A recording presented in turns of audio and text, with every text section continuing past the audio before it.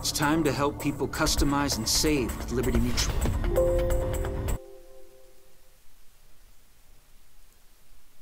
Well, all right.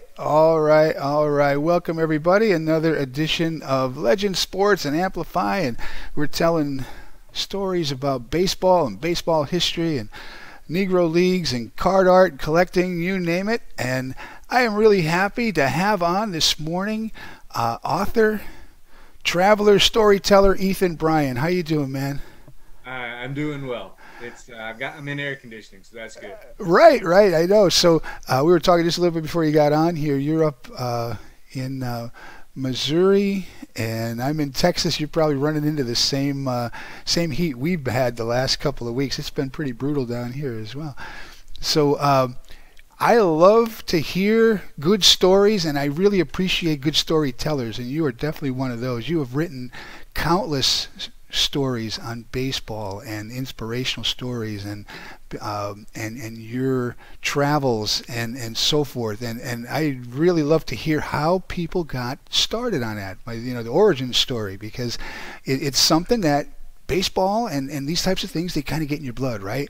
And so I love to know why and how people got to where they are today. So tell us what got you here today.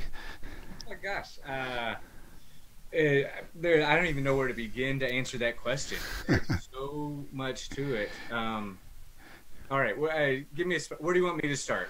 So, there's something at some point in your life that got you and got baseball into your blood, and it made you, I have some things in my life that I go back and I look about, talks with people when I was 7 years old, and you go, wow, I never knew I'd be doing that 40 years later, and so somewhere along the line, everybody's got that kind of that origin that made you start to, have that passion for the writing and the research and the travel that you've done. It's really been an amazing ride for you. Well, I'll start with this story. My dad is a veterinarian, and he went to vet school at University of Missouri, and after he graduated, we moved to the Kansas City area to Lee Summit, where he starts his first vet practice. And my mom was a preschool teacher at the time, and in the spring, let me get the year right, I think it was spring of 1979, they had a preschool night. The teachers at the preschool went to a Royals game at then Royals Stadium, all-turf infield, all-turf stadium. And the Royals were playing, if I remember right, Baltimore Orioles. I was about 4.5 years old. The game went to extra innings, and my parents just decided to stay for the duration of the game, which ended up going 16 innings. George Brett hit for the cycle. Wow. And won the game on a walk-off home run, and that was the game that baseball really, like a light bulb clicked in my brain, and baseball really became a passion for me from that time on. So that's when baseball got into my blood.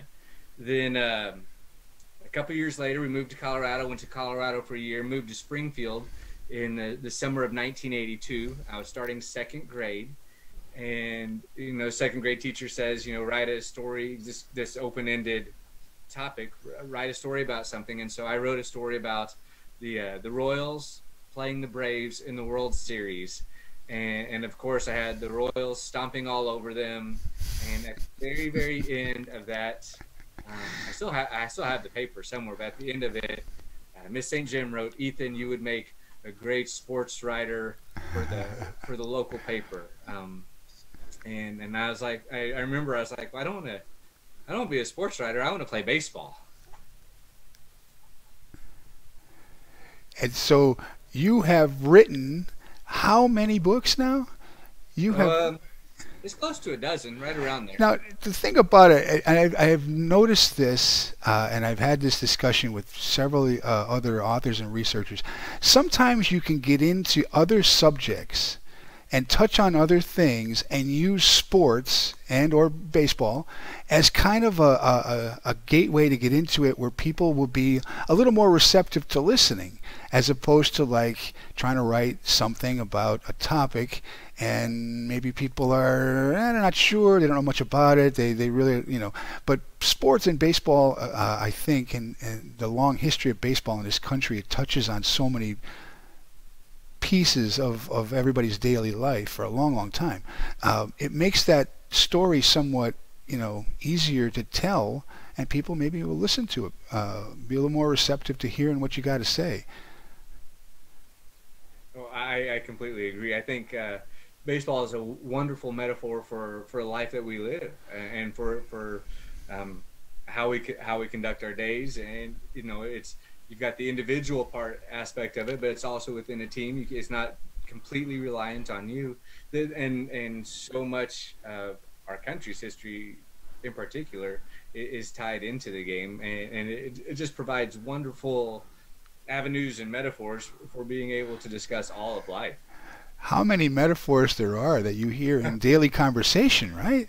That come from baseball roots. The thing about and a lot of these conversations I've had, center around the Negro Leagues. That's been the reason why I started doing these, because I felt that story needed to be told. There was so much, misinformation, no information, lack of information, that people were not aware of some of the stories and what it was all about and why it happened. But the story itself is really, really an inspirational one to me, because what they had to overcome with the racism, the Jim Crow of the time, and they kept on going, and they overcame and they persevered. And a lot of the stories that you tell and the books that you've written are along a similar vein, right? That underlying theme of perseverance, of never giving up, of choosing hope despite the obstacles and barriers I've had to face are nothing compared to, Jackie and others had to endure just to play a game that they love. Mm-hmm. And because of that game, the repercussions and the ripple effects throughout culture have been massive. Absolutely. And the fact that they were able to still persevere. And that's why I've been trying to have people on to tell these kinds of stories, because there's so little of it known about the Negro Leagues, but other aspects of the sport and the background that people find fascinating. I mean, I've had people on that are artists and card artists, and some do poetry, some do write short stories. Some find something about the sport of baseball that they find fascinating. And the one that I just put up the book, The Year of Playing Catch. Tell us about this one, because this is an odyssey that you literally took an entire year. It was an unplanned odyssey. For Christmas 2017, my youngest daughter is an artist, and actually the ball that's in that picture there, she gave me that ball for Christmas, and it just says, "Dad, want to play catch" on it. Cool. And when she gave it to me, I thought it was kind of like how kids would give you a gift certificate, for dishes or cleaning their room or whatever. I thought she was giving this to me as a gift certificate to play catch whenever I wanted. Playing catch has just been a passion of mine for almost the entirety of my life. It wasn't until 6 months into 2018 I learned that it wasn't a gift certificate at all. It was just supposed to be art. So on January 1st, 2018, you're kind of battling the post-holiday blues and figuring out what to do. And I saw that baseball on my writing desk, and I just yelled out to her. I said, "Hey, Sophie, you want to play catch?" And she was quiet for a moment. Her sport is swimming. She is an epic and incredible long distance swimmer. She can put me to shame in the pool day in, day out. And she's like, "Well, outside," and I, pull up the weather app and it says it's 1 degree outside. I was like, sure, of course, yes, you don't play ball inside. We're going to go outside and play catch. She's like, "Well, are we going to go to a baseball field?" And I was trying to think, what baseball field could I access on January 1st? And there's one that used to have a semi-pro fast pitch softball team on it. And I was like, yeah, I think I know a park we can go to. And so for several minutes it was quiet, and I just figured that she was ignoring me, and then all of a sudden she's like, "Okay, I'll do it. I'll go play catch." And we layered up, went to this park, threw the ball about 30 times, and it was so cold.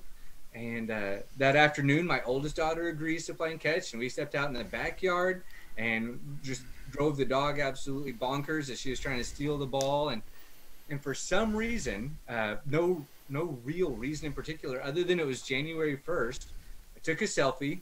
I posted it on an old blog that I would write on about once or twice a month, and said something along the lines of, "Happy New Year! It's cold here, but we're playing catch and having fun." Mm-hmm. So that night at dinner, I just kind of talking through resolutions and stuff, and they're like, "Dad, what would happen if you played catch every day for a whole year?" And I was like, I know what would happen. I would need surgery. This is not even, and so they are the ones that get all the credit of encouraging me and challenging me and just gently pushing me into this endeavor, just walking me through it the first couple days until I start to see, hey, yeah, this is something I want to do. And once I finally said, I'm in, I jumped in with both feet, and it was such an incredible year, and I'm still unpacking it and processing it and learning from that experience. You know, what's really interesting and what's funny about it is when I saw it, right?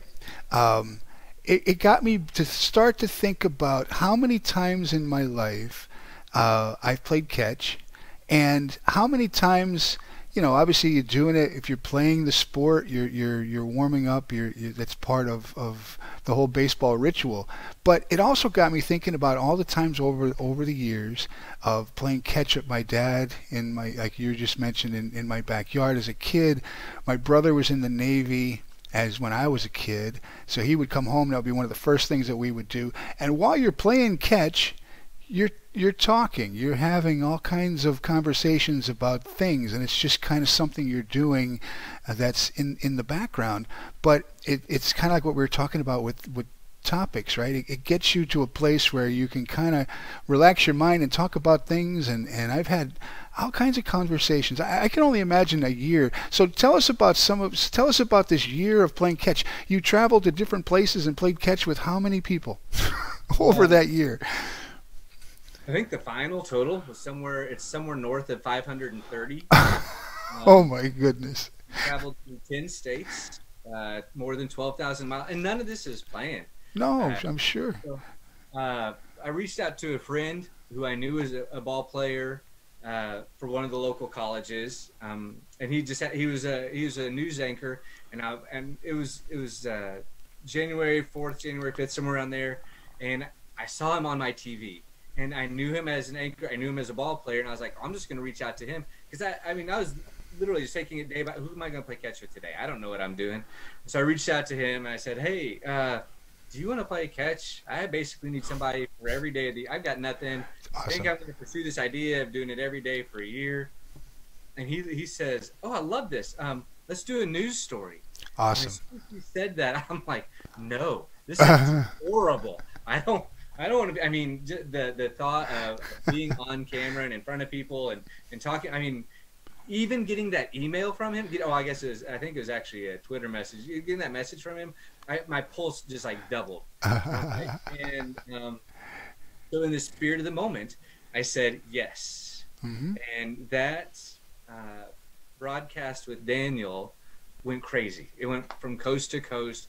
And I started, I remember one morning, it was probably around the 10th or the 11th of January, somewhere around there, 12th. I'm waking up. I drive my daughters to school, and so I'm just clicking in, trying to get my brain engaged to get them while they're getting ready for school. And I checked my email. I had something like 100 emails, and I was like, "What in the world?" And they're all like, "Well, when you come to Georgia, let me know. We can play catch. Or when you're in Chicago." Awesome. I'm like, I don't know what you're talking about. I'm in Missouri. My life is in Missouri. My wife works in Missouri. My daughters go to school in Missouri. And so it was around day 99 or 100, somewhere right around there, the local Alamo movie theater agreed to do a screening of Field of Dreams on the big screen. and I would get to tell a story in front of it about, well, who I am and why I'm playing catch, and all the proceeds from that screening would benefit our Miracle League program. Awesome. Are you familiar with Miracle League? I am, yes. Okay, all right. So, so we did this screening, and my family's there, and it's Awesome.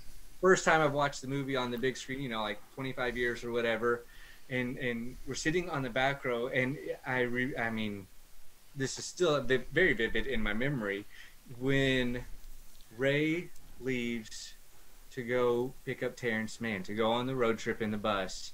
I'm sitting next to my wife, and I'm like, we need to go on a catch playing trip. Mm-hmm. This is something we need to do. And I say, it's just, we have to do it. And she just looks at me. I mean, Mm-hmm. almost similar to Annie in the movie. And she's like, you're right, we do. And so Cool. we charted out a 10-day trip.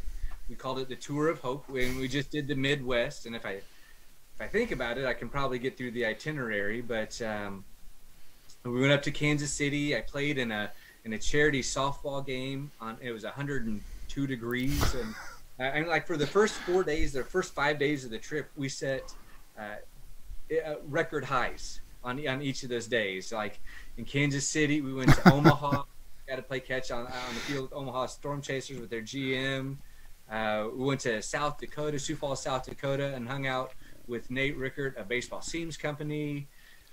Came Awesome. across Iowa and played catch with a guy named Ryan who has who has a baseball field in his backyard that he has preserved for, and now he's got kids coming for baseball practices from counties around. Mm-hmm. We went across Iowa to Rockford. Got to play catch with Mary Moore of the. She played for the Springfield Sallies in the All-American Girls Professional Baseball League. Cool. And then went to Chicago, met twin brothers who had emailed me and said, when you get to Chicago, let us know. And they have since become very good friends, and we stay in touch. So, I mean, it was a 10-day trip with the sole purpose of playing catch. And the whole time I'm worried about, well, I don't want to bore my wife. I don't want to drive my daughters crazy. And it really was a fantastic family vacation. We had so much fun. I bet. What were some of the conversations you had while you were playing catch with these people? Well, one that jumps out. I mean, and so while you're playing catch, your whole brain is engaged. I mean, playing catch is the whole body experience. You're coordinating both sides of your body, and so it's work. And the whole time while we're playing catch, one of the things I'm thinking is, I don't want the other person to get injured. I'm going to do what I want to judge as quickly as I can their comfort level with throwing a ball and catching a ball. So, you know, I'm aiming for the glove side of their body, and I'm trying to keep it low or off centered from their torso and stuff. And so I'm thinking all these things, and then all of a sudden, once we find that comfort zone, do it. Starts opening up to me. I remember Ryan started telling me he's a testicular cancer survivor, and this is how his story starts. And I was like, oh wow, I'm here to play catch at your baseball field, and now you're opening up to something that changed your life. And so he started with the month that he was diagnosed with testicular cancer, and they moved into this house that has this baseball field. And at the end of the year, they celebrate with his wife getting pregnant with their firstborn. Oh, wow. And so it is this whole life celebration.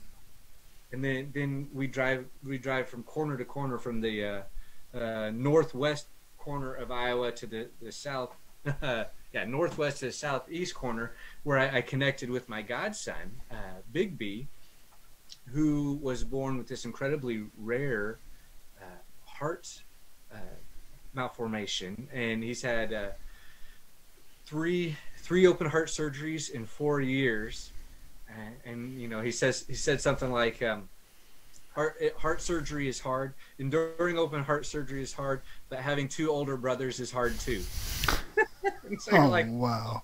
Yeah, okay. And so he's got this great, and he's such a bright and inquisitive kid. Um, and you know, he greets me with, "We're going to go play baseball together, right? We're going to go. We're here to play catch." And so here he is. How old is he? At the time, he was 4. I got to see him again this summer, uh, just right Awesome. after he turned 7 at the Field of Dreams. Oh, And, cool. and he's doing well. He asks a million questions, uh, and he's just a bright young boy, and it's just a delight. And so um, go from there, and I get to go play catch with Mary Moore, who's in her mid 80s, and she played for Springfield Sallies, led her team in all kinds of offensive categories, and we're at Buyer Stadium where the Rockford Peaches played. Cool. And she starts telling me, she's like, "Well, this is where my last game was."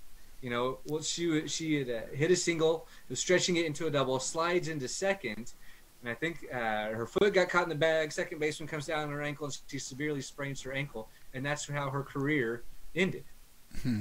I was like, so we were back at the stadium where her career ends, playing catch, Wow. and she still has an arm, and At she's just 80. utter, yeah, utter delight. I bet. I bet. So that's what I'm saying. Like these are the kinds of stories I think that people need to hear. You know, I mentioned before we got on here about to me, you know, the internet. It kind of was. It turned into kind of a mess over the decades. You know, some of the nonsense that's on there, you don't know what to believe, what not to believe. But this past year and a half with this pandemic, and with the ability to stay connected with people when there were some times when you couldn't or shouldn't, it finally, I think, has served its purpose of bringing people closer together. For a long time, I always kept thinking, all right, wait a minute, the internet and computers are supposed to bring people together, yet all I see are people not paying attention to each other because they're on their phone and they're paying attention to something else. And now it actually served its purpose in the last year to year and a half of having people be able to do something like this, you know, connect and talk to someone that they would never be able to do otherwise. And so I think it's finally starting to serve some purpose, you know, in a positive way. But the one thing about the internet, these stories I love. What cracks me up is some of the stuff I see like on Twitter or Instagram where total nonsense and it gets like 1 million likes, and it's like, wait a minute, seriously? Like what on earth? Or someone who's just posting, you know, nonsense, or like just reposting pictures and they have like 60,000 followers, and it's like, you didn't do anything. I mean, people like you have done something that's a positive impact on people's lives, and more people should know about that, and I hope appreciate it. I think it's fantastic. So I got to ask you this, since you brought up Field of Dreams, is it have a catch or play catch? Which Um, from my experience, from my firsthand research, I think it matters on where you are. Um, for me in the Midwest, it was play a catch. was Uh, it? Okay. Dad, let's go play catch. You want to play catch, Dad? And from what I can tell, have a catch is somewhere of New England origins. Okay. What about you? I was Pennsylvania. I mean, I grew up in Northeast PA, which is not far from New York, north of Philadelphia. We always played catch. And, you know, I never heard of Have a Catch, honestly, until Field of Dreams came out. And I just read the other day where Kevin Costner, he was like, wait, what is this? I mean, he didn't even, he was a little taken by Have a Catch, too. But, you know, like you said, it probably is something regional or whatever that you grew up with. But, yeah, I'm a play a catch. It's a game. I don't know how you have a catch, but I guess, I mean, whatever you prefer. But I just thought it was interesting. So you were at the Field of Dreams game? No, I was not at the Field of Dreams game. My wife and I did another small tour Okay. this summer. We went Kansas City, St. Louis, Chicago, Rockford, and the Field of Dreams, and we gave away new gloves to ball players who needed gloves. And so we were able to. Awesome. The Field of Dreams is where it ended, and I was all dressed out in my baseball uniform and was able to give a new glove to a ball player who was actually from Wyoming. So that was pretty cool. Very cool. So out of this 365-day odyssey, or 365 days of playing catch, what was the most bizarre place that you played catch? Bizarre. It's probably early on, towards, I think, I can't remember if it was the end of January or beginning of February. We were going to visit friends in Kansas City, and in the back of my mind I'm thinking, hey, I haven't played catch today, I need to connect with someone, play catch. And we're like, well, all right, well, we'll just, when we get to Kansas City, you can play with Jake. That's Jake and Jen. We were staying at their house, so the plan was just to play catch with Jake, but we didn't get there. It was after dark when we get there.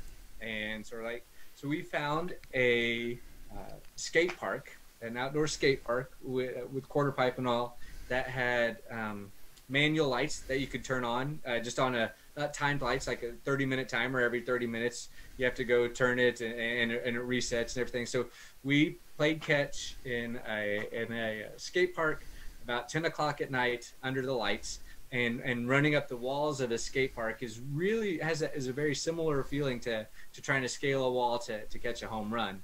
So that's probably one of the most unique. There was another day I was scheduled to play catch with our local fire chief in Springfield, and it was absolutely pouring. I mean, just thunderstorm, and we found a bank drive-through in downtown Springfield that is completely covered.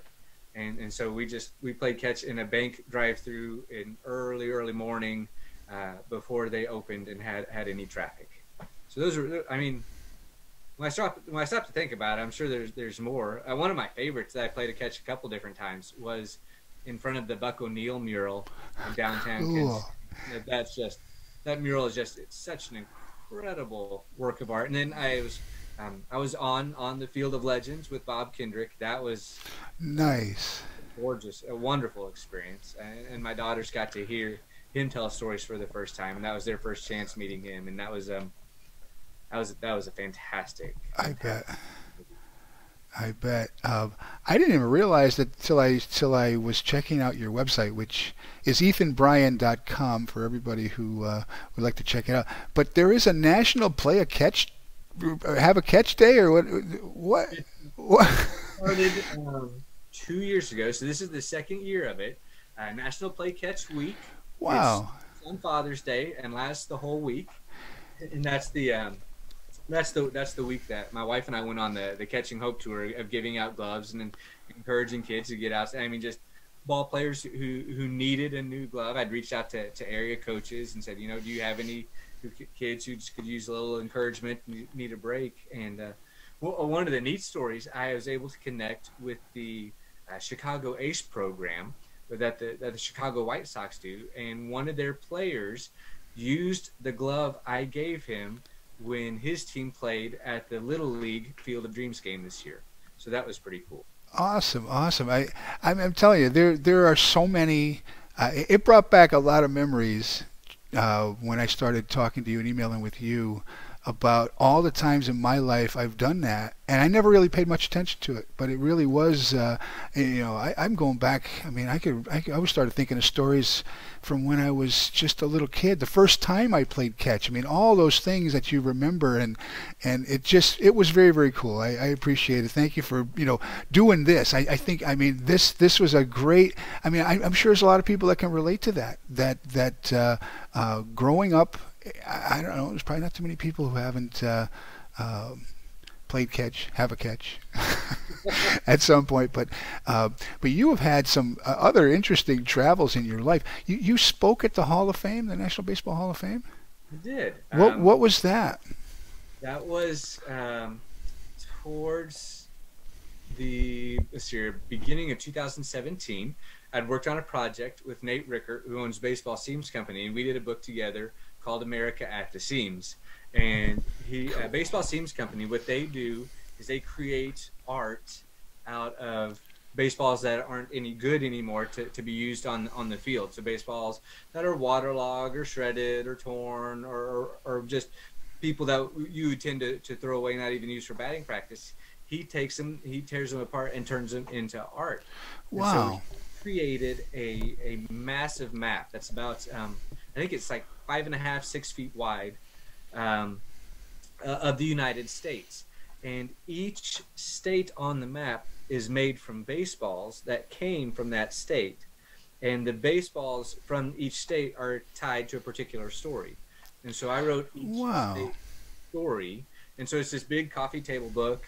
It's called America at the Seams, and we unveiled the map for the first time at Cooperstown, and we're invited to participate in the symposium, and we got to share stories of how baseball brings people together.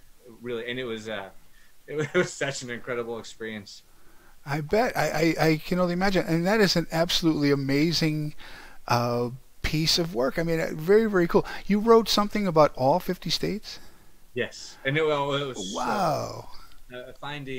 finding specific stories. I mean, the parameters I was given was to find stories of hope, of healing, of how baseball is more than a game. And one of my favorite. This is probably one of my favorite stories from that whole experience. I had been researching Mississippi for months and could not find a baseball story in Mississippi. I mean, every sports story in Mississippi was pertaining to college football. I mean, that's all. I mean, I was looking and looking and looking, and eventually I found this one story, and it was a Make-A-Wish story. It was about this young boy. And his name was Sam, and he had cancer, and it wasn't good. And his Make-A-Wish story was to have a baseball field built in his backyard. That's what he wanted, a baseball field, and then host an official Little League game at Ferris Field. And it was a great story, but I had already written a different story that involved parents and how baseball was healing when after the death of their daughter. And so I didn't to be honest, I didn't have it in me as a parent to write another story about losing a kid. I just couldn't deal with that.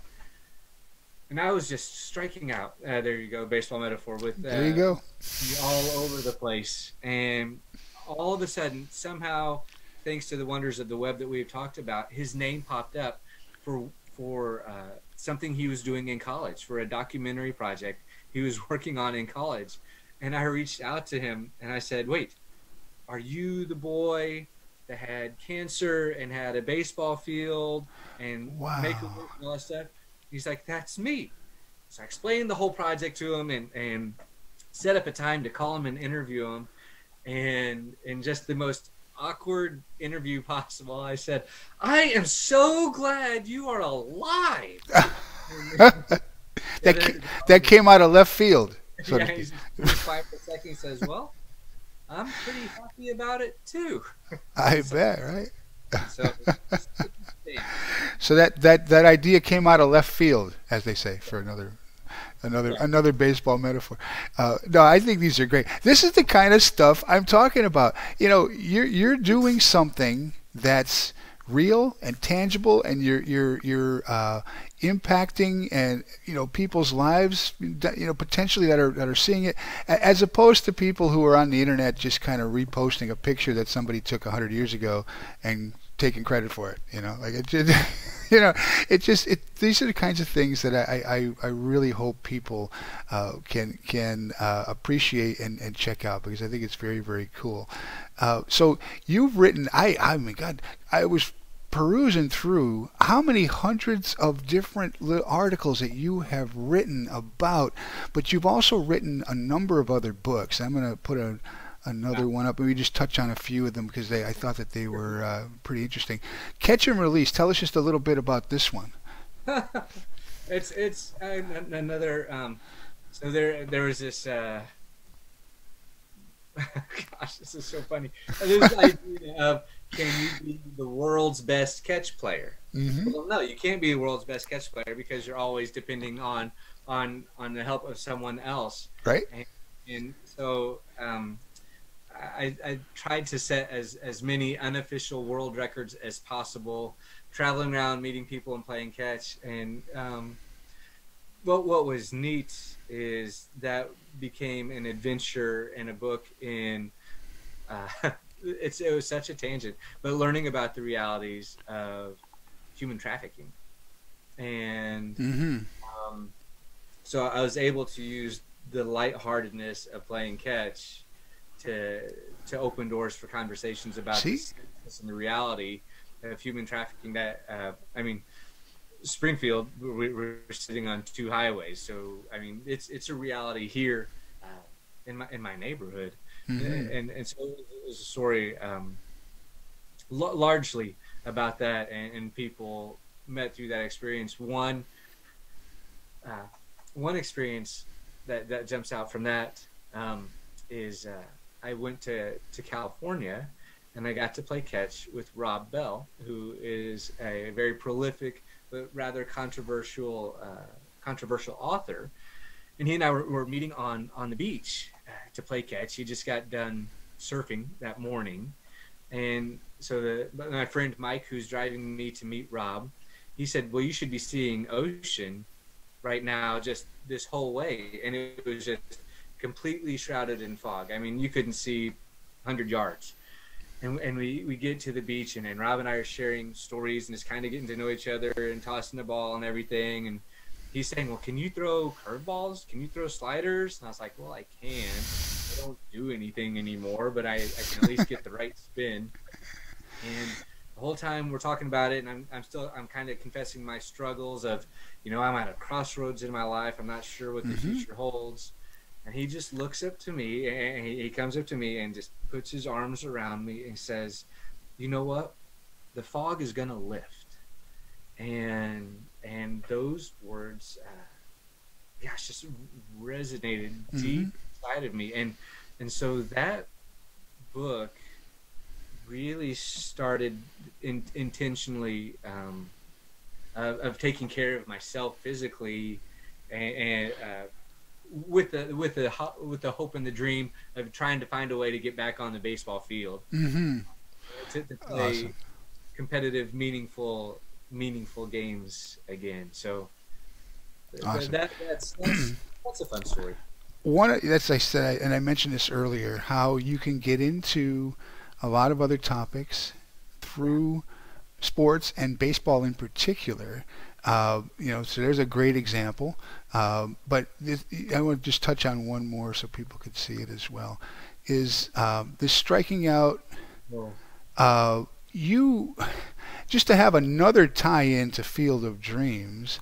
You actually got to work with or speak um, with W.P. Kinsella. I did. I did. Awesome. So He and I. tell us about the subject. Why this subject and how what all happened here. All right. So this is following up catch and release, and I'm trying to figure out a way to get back on the field and play. Living in Springfield, we have several good, high quality baseball programs: Missouri State University, Drury University, Evangel College, and um, I had a friend who was the coach at Drury University. I reached out to him. I said, "Hey, would there be any way I could come and just, practice with you guys? Maybe shag balls during batting practice, take some soft toss in the cages, just to try and get some baseball related muscles moving again." And he just opened the door, said, "Come on out." And so I was reading the paper one day, and the paper said something along the lines of Coach Howard Bell, baseball coach at Glendale University, diagnosed with ALS. And it took me some time to research it and confirm it. But Howard Bell was one of my first personal baseball heroes. His younger brother, Darren, and I grew up playing baseball together on the same team. But Howard was enough older that, I mean, he was a standout. He played shortstop at Missouri State. He had a grand slam against University of Missouri. And these are stories that I read about him playing in the sports. So I knew of him from what I read of him in the sports page. Every morning I'd wake up, I'd read the comics, I'd read the sports page. And so I knew of Howard literally only through uh, through the paper. And then again, thanks to the paper, I'm alerted to his diagnosis with ALS, and ALS was something that I studied when I was in college, and so so because of his diagnosis, through his diagnosis, we formed a friendship, and coming back to Springfield after being in Kansas City for a dozen years, it was just a way that we related, and he faced ALS with great courage, with great vulnerability, and just opened his lives to his family and friends, and to his ball players. And something that has continued on in his legacy is there's now an annual battle for Bell between the two the biggest baseball programs. Missouri State is Division I, Drury is Division II, and they play an annual baseball game every year with the proceeds benefiting the ALS Foundation. And so I was just fortunate to be able to spend time with him and to learn from him as he was living in the reality of a difficult diagnosis. Awesome. I tell you what, hats off to you, man. You a lot of what you write about and the books you've written and the things you've been involved with, I think bring some awareness and shine a light on a lot of, in some ways, some difficult situations that people are in, and provide some inspiration. And it's always funny, right? You hear people talk, about leaving behind a legacy. You want to live forever. You want to have something to and how you do that is by passing these things on, passing them on to your kids, and kind of paying it forward to that next generation. And I really appreciate all the things that you have written and touched on, and I think it's just fantastic. I mean, I really, really do. So tell us, I mean, that to me, I know you have a quote on your website about how to live a good story. I think all of these things we've talked about are kind of, pieces of all that story. But tell us what does that mean when you say that? I think one of the biggest things I learned through the year of playing catch is the importance of paying attention, and playing catch really grounds you in the present moment. You cannot be distracted and play catch, or else you're going to injure someone, or you're going to get injured. I mean, the rhythm of throwing and catching a ball keeps you right here. And so I really appreciate that about the activity, and I think we need that reminder, as you referred to earlier, that sometimes we're so distracted by screens we forget to live in the fullness of the moment. So this summer, my family took a train trip and went on a family vacation, and for the first time I got to see the Grand Canyon, which words don't do it justice. Pictures, it's impossible to capture in pictures, but what I knew going to see the Grand Canyon is, when we got there, I wanted to play catch with my daughters, just so I would ground myself in that moment. And I had never been more nervous throwing a baseball than we're standing at. I was about 5 feet from the rim. We were on the eastern rim of the canyon, and my daughter's probably about 35-ish feet away from me. And when you're relaxed and when you're throwing the ball 60 or 80 feet away, your body gets into this rhythm, and you just trust the ball and let it go. And no, this was full guiding, and just like, all right, just go in the direction, try and get to her glove and land. And so we started playing catch, and my wife captured just this gorgeous picture of me holding my glove out, waiting for my daughter to return the throw. And I look behind my daughter, and all of a sudden, people are watching us play catch, instead of looking out at the canyon. They started walking towards us. I was like, nope, I don't need this kind of pressure. Probably only do it 30 times or whatever. But to live a good story is to take the risks necessary to push on through the fears that hold you back and overcome the obstacles in order to uh, pursue your goals, to pursue your Awesome. dreams that are on your heart. Awesome. And you know, everybody has them. Um, you that's exact what you just said is exactly right. Most of the time when people you know, it's through lack maybe of self-confidence in yourself. You know, I talked to some of these people who were involved in the Josh Gibson the card art campaign, and many of them are creating you know, one of a kind and different pieces of art, and all of them have told me, boy, you always wonder when you're done with it, is anybody going to like it? You know, is anybody going to appreciate it? Is it good enough, kind of thing? And I think those are the types of things that people have in their mind all the time in many aspects of what they do. And you need to have, you know, confidence without being arrogant, I think, is key, right? But believing that what you're doing is the right thing, and that I think is another key part of all that, because if you're doing it for the right reasons, it just kind of flows. It's like that was great what you just said about when you're in that game of catch and you start throwing, it just happens, right? You stop thinking about it, and your body and it's doing, you're doing it. As soon as the second you try to guide it is when it's going to be in the dirt, right? And so, you know, it's really kind of a cool analogy for how to live your life. You know, you got to kind of go with the flow, trust in what you're doing. You know, so what are you working on now? What do you got? I mean, I imagine you've got a couple irons or something in the fire, right?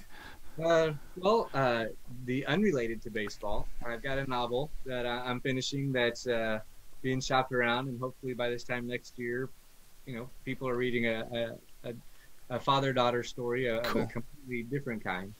But the project that I'm working on that's keeping me grounded and passionate and ridiculously humble right now is I play in the Grip and Rip Baseball League.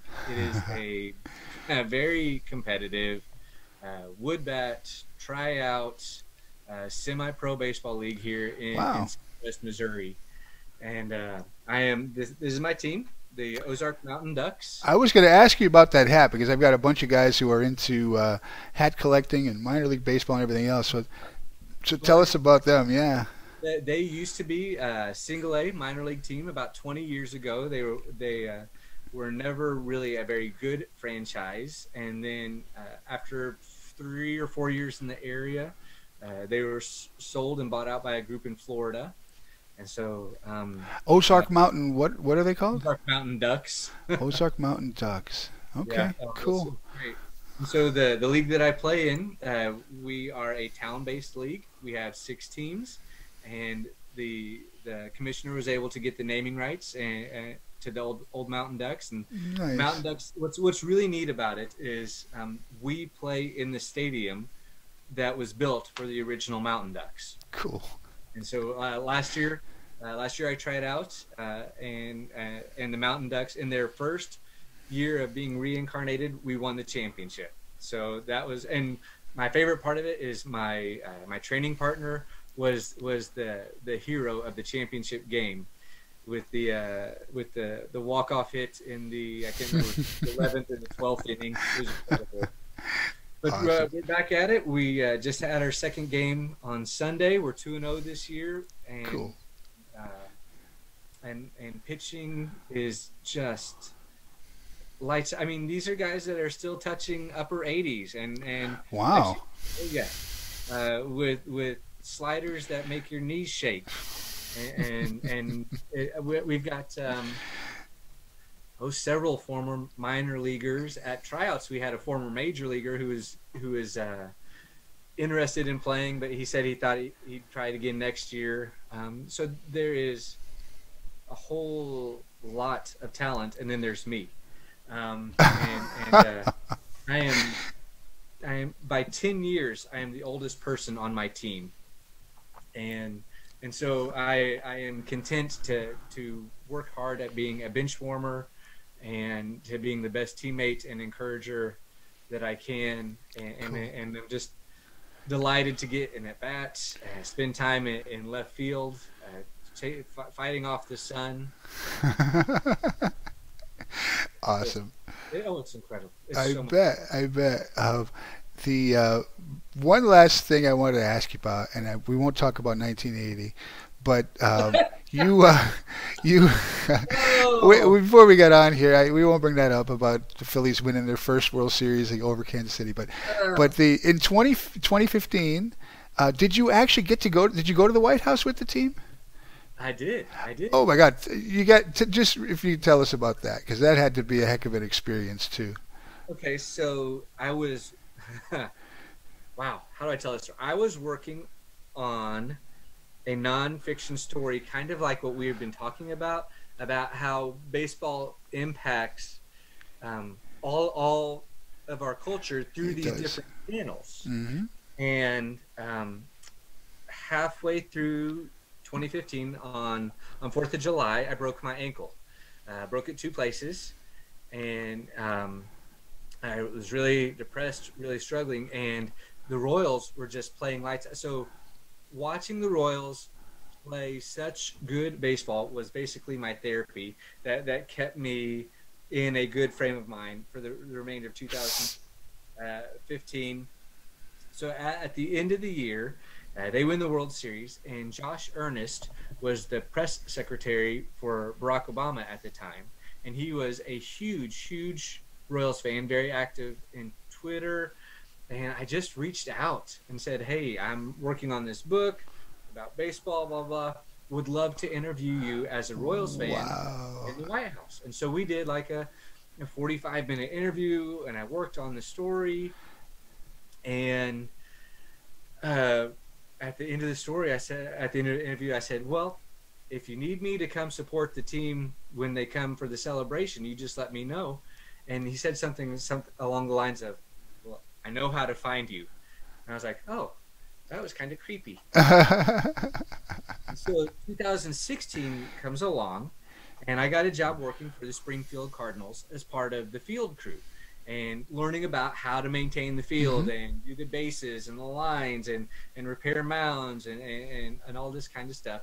And while I was doing that job, I learned that the ankle that was broken that we thought had healed hadn't. I had to have reconstructive ankle surgery. A portion of the bone was removed, and some screws were put in, and so I had to basically was starting over. Hmm. And it was, no walking, and then learning how to walk, and shortly after, I think it was, I had just started walking without crutches.